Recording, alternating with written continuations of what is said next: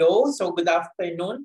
If you are in the Middle East, so good afternoon po. I know some of you are working in Sunday, but don't worry, I'll give the replay. Okay, so I'm recording it now. For those that are watching in Facebook or YouTube, please comment CPA Dreams. Paki-comment na lang po ng CPA Dreams. Okay, and I really want to greet all the fathers out there. Okay, happy Father's Day. I know marami po tayong mga father, no, na nag-celebrate right now. So sana po talaga, okay, ako talaga, I'm really looking at sana yung mga fathers, they are responsible enough to be an example to their kids, no, or to their children. Kasi I believe na this world will be a better place if the fathers take full responsibility ng pamilya nila. Sabi nga nila, father are the haligi ng tahanan, di ba?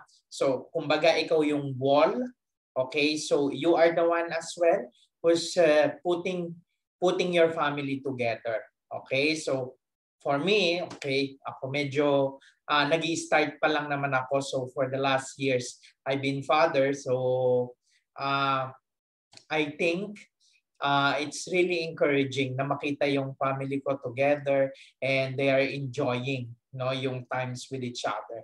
So, maraming salamat. Again, happy Father's Day. Kung hindi mo pa nababati yung father mo, please do it now. Okay? So, that's very important.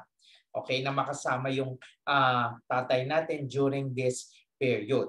Okay, so ang agenda natin, okay, kasi isa sa mga pinakamahirap na topics, I think, na nahihirapan ng mga students aside from bonds is yung stockholders equity. Okay, so kung nahihirapan ka sa stockholders equity, so then I will try to really discuss it. Actually, I wrote notes with my flashcards, okay? So I just get the concepts. So I wrote the concepts that I want to share with you. But then again, I created as well a PowerPoint. We'll go through with the PowerPoint, no, para makuha yung summary, and then we'll answer multiple choice questions. Okay? So once again, if you have any friends or colleagues or family na they want to learn, okay, so it's been a consistent for me to really share every weekend. Okay? So especially those that are part of the Sipalitas Banks and Handouts and CPA Dreams, no, na nasa loob ng CPA Dream site. So ako talaga, I'm really thankful na makasama kayo. Okay? So it's kind of like my passion. I'm turning it into my passion. Okay, to teach. Okay, so our topic is, again, our topic is stockholders equity. Or, mag-umpisa na ako ha. Okay, kasi sobrang daming nakapaloob sa stockholders equity. Okay, so let's define it. Ano bang stockholders equity? Okay. To be honest, di ba nag-uumpisa tayo? Actually, kung mapapansin mo sa curriculum, yung mga first topic is sa basic accounting, may sole proprietorship. Di ba? After ng sole proprietorship, ang mangyayari dyan, partnership.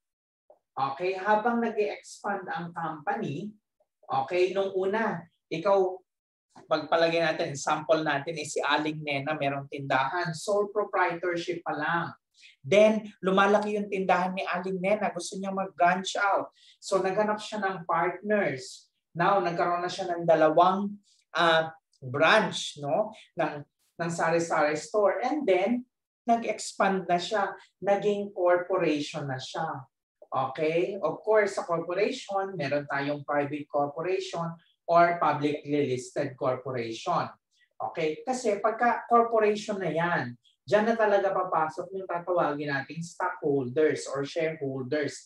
Ibig sabihin, merong maghahawak ng ownership ng corporation, which is yun yung stock or yun yung shares na tinatawag. Okay? Bawat stockholders, sila ngayon ay they have a share or a small amount. Okay? Like for example, 1,000 shares yung outstanding ng company, tapos bumili ka ng 100 shares at 5 pesos. So ibig sabihin, meron kang around 500 na pagmamay-ari sa kumpanya. Now, what are the benefits of being a stockholders? Okay, of course, meron niyang benefits. Hindi pwedeng mag-i-invest yung isang stockholders or investors, then after that, wala na. Okay? So, ibig sabihin, they are always looking for a return. And that return could be, what it could be? That could be dividends, no? Dividends from the earnings. Aside from dividends, of course, no, kung yan ay publicly listed, the price of the shares could go up. So that means appreciation, price appreciation. Okay? I'm taking it into the highest level. Okay? Kasi I myself, I'm investing in the stock market and Philippine Stock Exchange. If you go to Philippine Stock Exchange, no, makikita mo dyan lahat ng publicly listed companies like Jollibee Food Corporation with the stock code JFC, Mega World, okay, MEG. Okay, so actually, ang stocks, they can be used for investing as well for long term. Okay, pag nag-iisip ka na in the future, I want to retire, so then you might want to have a shares of companies, okay, publicly listed companies in the Philippines. And you can find them in the PSE or Philippine Stock Exchange. Okay, now, but on the point of view, of course, kung ikaw ay student, merong pagka-theoretical. Okay, binibigay din naman yan sa school, okay, or sa university, what will be our definition of stockholders equity. So balikan natin yung accounting equation. Okay? Di ba meron tayong assets equals liabilities plus equity. Okay, so eto yun. Eto pala yun, yung part ng equity. Kailangan eto master na master mo. Huwag ka magkakamali dyan. From the very beginning pa lang, yan na yung tinuro sa atin. Very basic. So yun yung foundation. Now, yung equity, paano natin yan makukuha kung pagbabalik-balik rin natin yan? Of course, pwede rin yan. Assets. Okay? Pagbabalik-balik rin man natin yan, ang mangyayari is assets minus liabilities. Okay, kaya makikita mo, ano yung definition? I'm looking at the definition. Sabi dito is residual interest. Okay, yan yung tatandaan mo pag dinefine ang stockholder equity. Residual interest of owners. Okay, ibig sabihin of owners, net assets of a corporation. So ibig sabihin pala, yung assets mo, binawasan mo yung liabilities, eto pala yung equity. Of course, under this equity, marami yan. Okay, maraming nakapaloob sa equity, which is, yun yung discussion natin ngayon. Okay? Now, merong different components ang stockholders equity. Ano yung different components na yan? 4 yan na different components. Ano yung mga yan? No? Nandiyan dyan ang contributed capital. Okay, 4 components tayo. Contributed capital. Malamang ito yung mapapansin mo na tinatanong sa multiple choice questions. So we'll do some sample calculations. Okay, contributed capital or contributed paid in capital. Diyan din papasok yung tinatawag na treasury shares. Okay, of course we will have a discussion about treasury shares. Okay, diyan din papasok ang retained earnings. Okay, siguro magkaroon tayo ng separate discussions for other components like the retained earnings and then the OCI, the famous OCI, okay? Other comprehensive income. Okay, to be honest with you, hindi nawawala sa SIPALE examination ang stockholders equity. Kailangan master mo to. Why? You are hitting 2 birds in 1 stone. Kasi nasa financial accounting and reporting yan. And then, papasok yan sa auditing. Okay? Which is comprehensive problem ang ibibigay. Again, kasamang OCI, other comprehensive income. We'll have that discussion as well in the future. Okay? In the near future. We'll do that as well. Okay? So, yan yung components. Again, napansin mo, equity, from the word itself, from the acronym itself, pwede nating sabihin residual interest of owners, meaning the excess, okay, the excess of assets over liabilities or assets minus liabilities. So yan yung ating main definition. Okay? Now, doon tayo sa ang ating focus ito, contributed capital. Let's check, no? I'm giving you the concepts